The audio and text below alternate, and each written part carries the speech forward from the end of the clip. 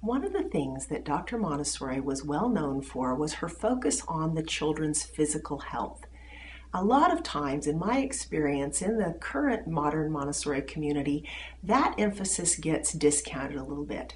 Now, if you've read some of Montessori's earlier books, you will know that she measured the children fairly regularly. She gives references to a piece of apparatus that the children would have their height measured with, and I believe she measured other aspects of their body, some of their proportions and things as well.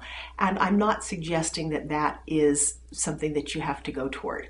What I am talking about is more the idea of the habits that do create good health in children need to be an emphasis in modern Montessori schools. And the first one I'm going to talk about, not surprisingly, is diet.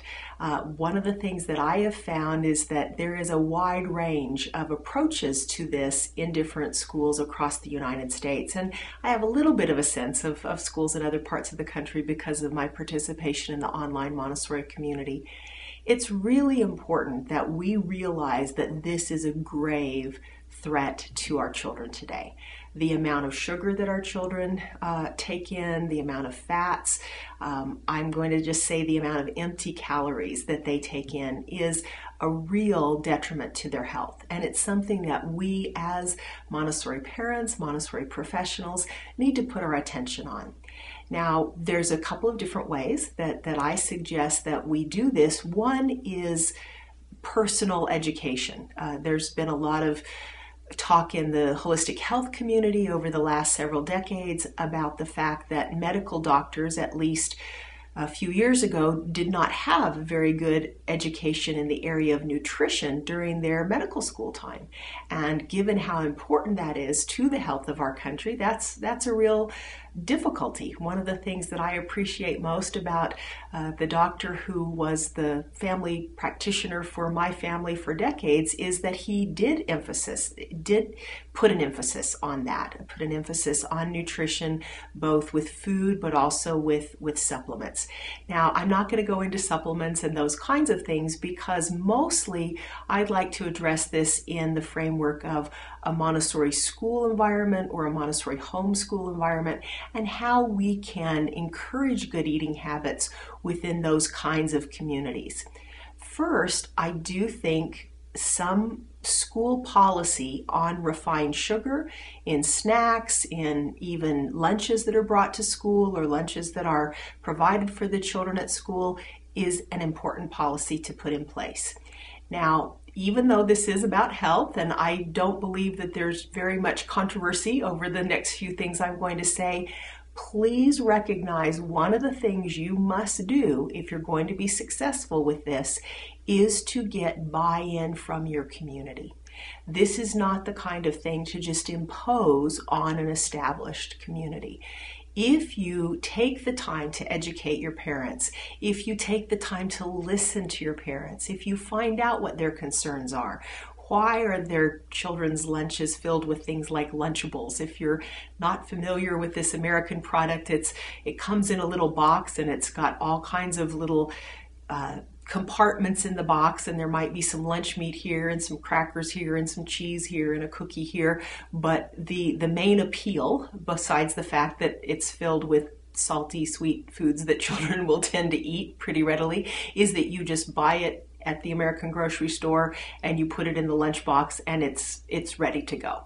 So I want you to recognize that even though I feel like that there are some principles that are very appropriate and that should be emphasized and put in place and made a part of a more prepared environment for the children, you need to involve the adults that will be participating in this.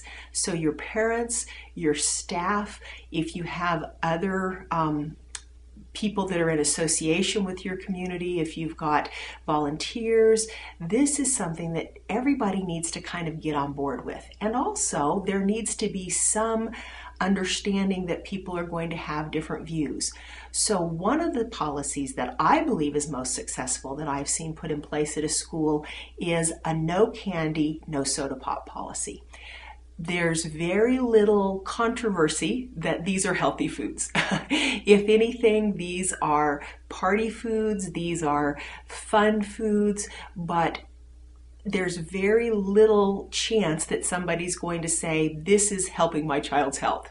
The second reason that I think that this is a good policy is it's very distinct. Soda pop is soda pop, and if you do have children bringing energy drinks and other things with high sugar, you may need to refine it down a little bit more if you can. But everybody knows soda pop has sugar or artificial sweeteners and carbonation, and that's what a soda pop is. Everybody knows what a candy is, pretty much. It's not a cookie, it's not a dessert, it's not a homemade something. It's packaged things that are like chocolate and hard candies and things like that. So that's one of the reasons I think this is a policy that can be clear and unambiguous, and that it can be something that most people can get on board with, especially if you take time to educate them, get their input and their understanding. And one of the ways that I have found some parents who maybe feel like this is a non-issue, or why can't I, put some candy in my child's lunchbox? That's one of the ways that I, tell them I love them in the middle of the day. Why can't I do that? One of the things that I've found can help these parents get on board with this kind of policy is to talk to them about the whole school community, to talk to them about the children who are dealing with obesity, to talk to them about the children who maybe, because of the way that their bodies process sugar, have real behavior and learning problems when these kinds of foods are part of their day. If these things are addressed in a community-wide, let's understand each other, let's come to this agreement together kind of approach, I found it to be very, very successful. So that is kind of the overreaching nutritional piece that I would suggest that you look toward, particularly if you're a school that has a lot of food coming in from outside, either parents that bring snacks on a rotating basis or the children bring their own lunches into your school. This kind of thing can be really important, because if you've got parents that are attempting to send really, really healthy lunches, and then children are seeing other people's lunches, and it's a real good policy from my point of view. Now, the other thing with nutrition that I think it's important for people to realize is that there are countries where it is just the expectation that whatever food is put in front of a child, that's what that child is going to eat. In the United States, this is a little bit of a foreign idea. Now, I believe that we need to be respectful of the child, and not only respectful, we need to teach that child to pay attention to their inner signals. So my grown sons both eat a wide variety of foods, and one of them seems to be very happy to eat any kind of healthy vegetables, whatever that I serve when he comes over to my house, but raw tomatoes are not something he will eat in any way, shape, or form, and that is just his own body's experience. Happens to be the same for his father. So there are things that we need to respect, even if it is a healthy food and it seems like a child is being arbitrary. Or, I haven't found tomatoes to be something that many children don't like. I found them to be a pretty popular vegetable. But this is one of those things that we need to respect. We don't force foods on children. One of the things that I enjoyed most in the videos that Margaret Humphrey did was when she talked about how we work with children, how we work with young children on trying new foods. And we eat with them and we talk about, oh, I've not had this in a while, or oh, it looks like this is prepared a little differently than I'm used to. Oh, I'm excited to see what this tastes like. Children, particularly below the age of about 12, are very influenced by their teachers, as long as their teachers are someone that they care about, as long as they know their teachers care about them. They can have a great influence by modeling, trying new things, by modeling, oh, this is not a food that's a real favorite of mine, but I know it's very healthy and I'm going to at least take a few bites and see what I think of it today. These kinds of attitudes that we can do if we're eating lunch with the children, if we're eating snack with the children, can have a tremendous influence. So I would suggest that there's three pieces that really should be considered. One is avoiding empty calories and having that be a school-wide policy. As I said, no candy, no soda pop's a pretty simple thing. Then use education to do the rest of it. Use education to help the children appreciate the children that have healthy things in their lunches and to kind of go in that direction along with your parent education.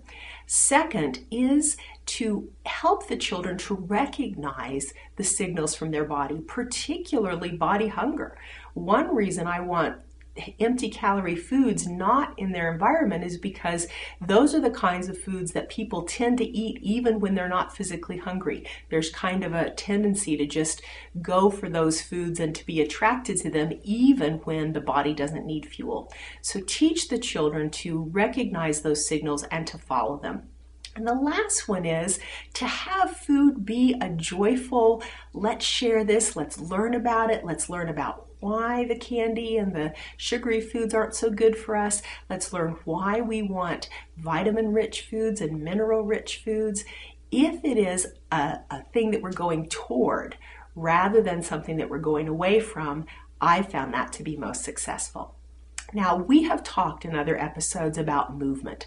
For that reason, I'm just going to touch on that briefly here, but children in Montessori schools have got to be getting more movement than just getting up and choosing work.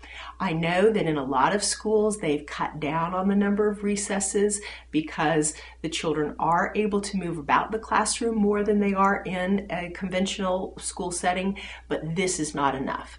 We've got to have that large muscle movement. We've got to have several opportunities for that throughout the day, throughout the week for our children. Now, the last piece that I want to touch on in this segment is setting up my guest segment.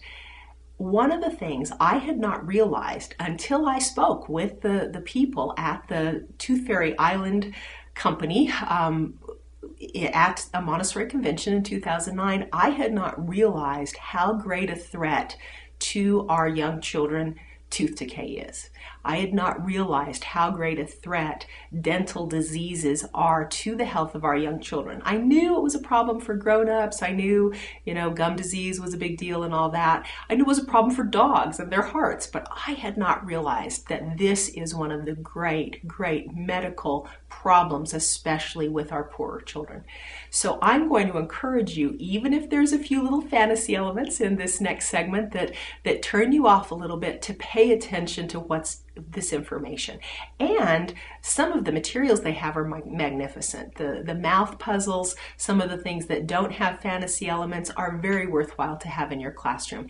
And the last piece that I do want to mention is it was so interesting to talk with these people at this convention. They weren't familiar with Montessori. And as the Montessori people came up and talked to them about why we don't have a tooth with eyes and a smile, we don't have these fantasy elements for young children, especially ages 3 to 6. They were so receptive. They were so welcoming to what should we put out on our table? What things would your people be interested in? And it was just one of the most marvelous conversations I had. So this is a little off topic of children's health, but be willing to share what you understand with the people who have coordinating interests. We all want children to have healthy mouths. That's something that we share together. So it was such a good thing for me to realize that when we share our understanding of things, other people who maybe haven't even heard this or why we have these attitudes are so open. And so I hope that you will enjoy this next segment and do what you can to support overall health in the children in your community.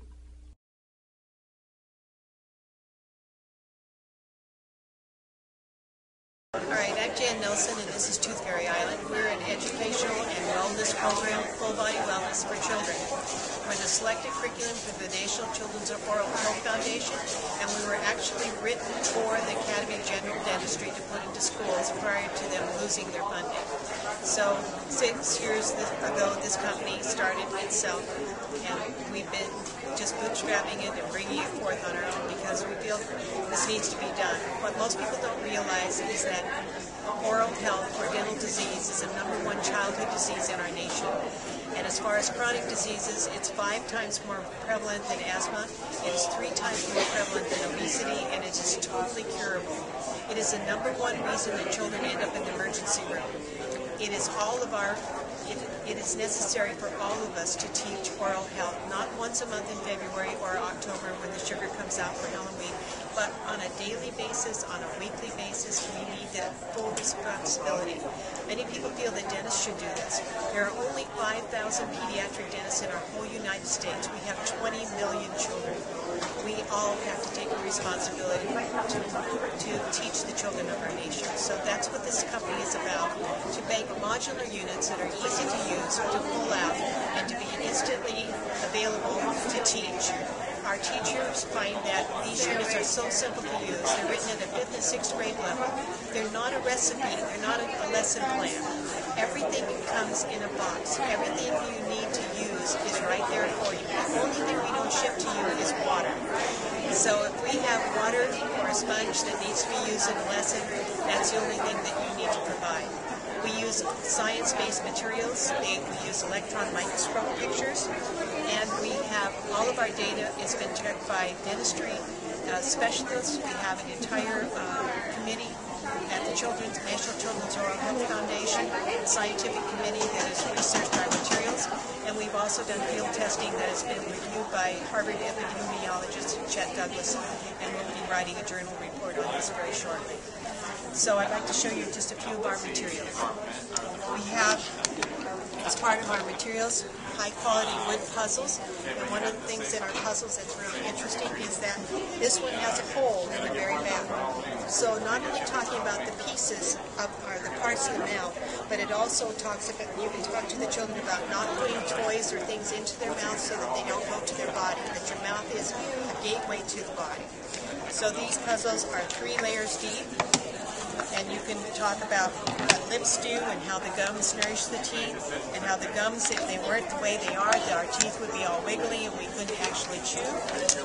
You can talk about the taste buds on the tongue and how the cheeks expand so the food can move around. Your palate is solid and smooth so that your tongue can thrust the food down to the throat. And when you lift this off, that's where we have the word throat, and so that you can talk about the throat and how it channels to your stomach and keep your body healthy. We have another puzzle that is Mr. Tooth, and Mr. Tooth is holding a toothbrush, and when you take off the gums, you are now looking at the 4 hardest surfaces in your whole body, and it goes enamel, dentin, and bone, 1, 2, and 3. And you can also talk to the children by moving down that the tooth is alive. It has a blood source, and the pulp is a bloody mass that is around the nerve and protects the nerve of the tooth. And then you can connect this to the fact that if the enamel is compromised on the tooth, that infection can go down and go into the blood and harm the whole body.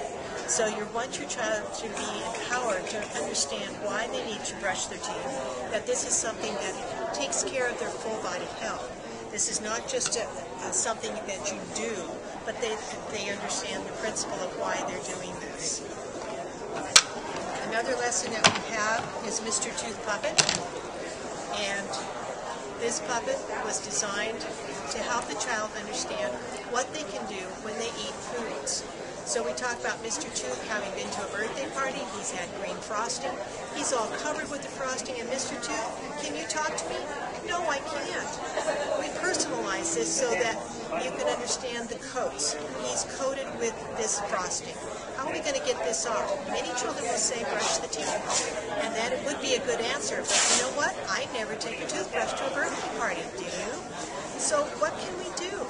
Then you can teach the children about swishing with water, how the mouth is very powerful, putting water in the mouth and swishing it back and forth really hard can loosen up some of the food, how they can use their tongue, which is the strongest muscle in their whole body, to move around the teeth and move away food from the teeth. And they can take a napkin and actually wipe down their teeth or a tissue or Kleenex and get the fuzzy feeling off their teeth. That gets rid of the germs and the food until they can do more. So let's take off Mr. Tooth's first coat. Everything's sewed to the puppet so it doesn't have to move away. Oh, but he still has a coat on, so what can we do now? He's gone home. Now the child will say to you, brush the teeth, and that is correct. And with the toothbrush that we supply, you can talk about the crevices at the top and how they need to brush it correctly, how they need to go round and round as well as up and down, fronts and the backs. And if you ask the child, do you need to see a dentist if you actually do a good job brushing your teeth and you do it every day like you're supposed to, and you floss, and you instruct on flossing? A lot of children will say no. Well, let's take a look. We still have a coat on. How does this one come off? And now you go back through your list. It doesn't come off with brushing. It doesn't come off with flossing. It doesn't come off with water, the tongue, or a tissue. How does this one come off? And you discuss visiting your dentist and how you need to go to your dentist because there's still a light coat that stays onto your tooth, and if you don't remove it, it actually turns yellow. And so your dentist has his special tools and his special toothpaste, and it actually tickles when he goes round and round with this tool. And many times the children have seen or know about the cleaning that a dentist does. And let's see what happens to Mr. Tooth. He's now a happy tooth because he's clean, and he's ready to do all the eating that you need him to do. So this is a wonderful tool to use with children and empower them on the different levels and why they need to see the dentist. Start talking about taking away the fear of seeing the dentist.